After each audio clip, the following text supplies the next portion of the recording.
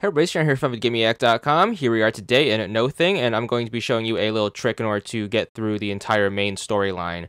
So make sure you go to Storyline, and then you are going to start up a new game. This game is going to contain 10 levels, and what you have to do is you have to beat all of them in order to get all of the main storyline achievements. However, if you hit the Y button, you can actually skip a level that you are currently on, and that will actually count as beating the level. So what you want is you want to hit Y once you start a level, and that should skip you to the next level. Then just hit Y again, and that should start the next level, and you should be good for the next achievement, so on and so forth. Every level is going to have an achievement, and you can basically just mash the Y button to get through the entire game.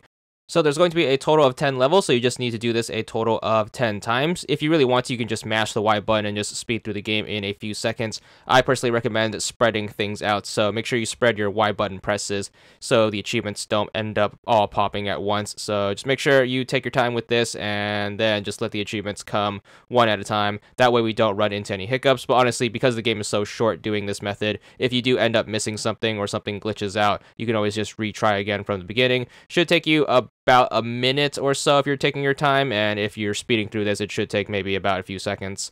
Nonetheless, once you get through all 10 levels, you should be good for all 10 of the level-based achievements. All we have to do is worry about the score-based achievements, and there is also a little trick for that is done on the 10th and final level, but we'll cover that in a separate video, so stay tuned for that. But nonetheless, once you get through all 10 levels, you should be good for all of the main storyline achievements.